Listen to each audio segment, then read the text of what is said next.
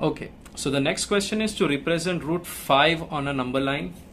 So the previous figure was very crowded, so let me go ahead and make it on a different one. Let me take a sharpened pencil. Abhi?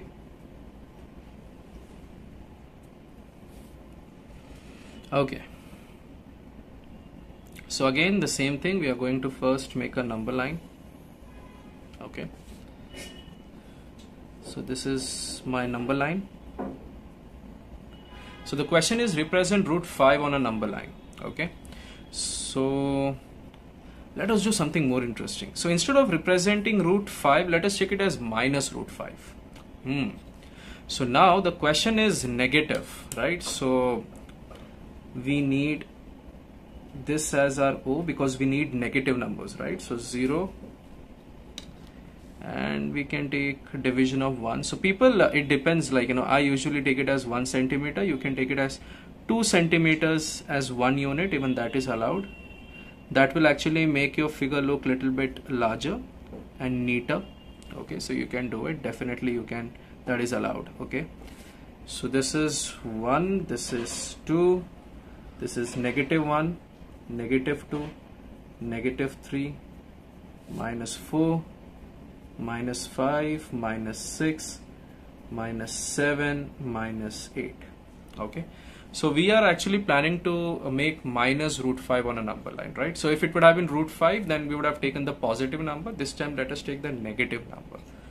So consider, so when you want to do it, consider it as positive. Okay, so suppose if you have your right angle triangle, okay, let's call it as ABC.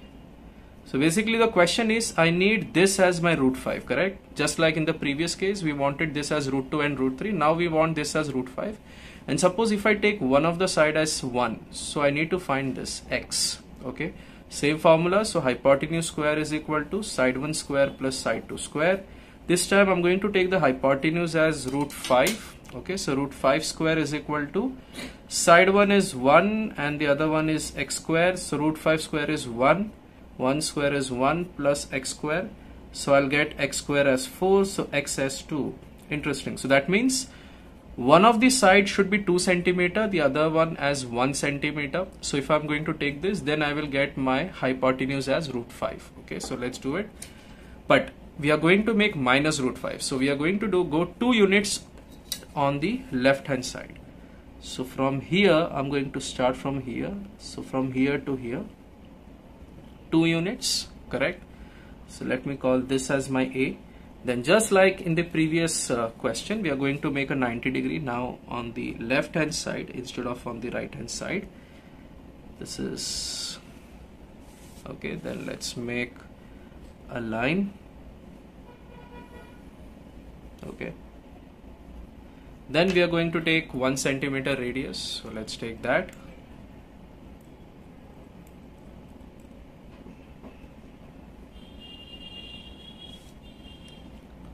So 1 centimeter. Okay, and we are going to cut this line now.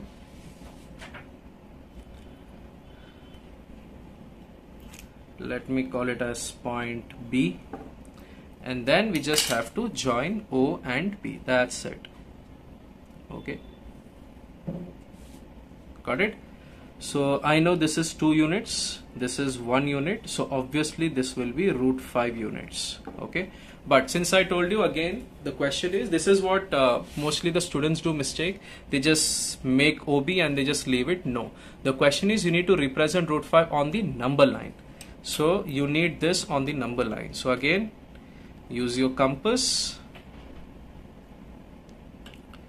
Okay, you're going to take measurement of OB, okay, radius OB, and then you're going to just make an arc like this.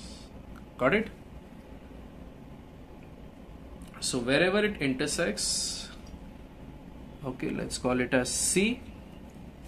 So here OC is root 5. Is it units? Okay, it's nothing given, so let's call it as units.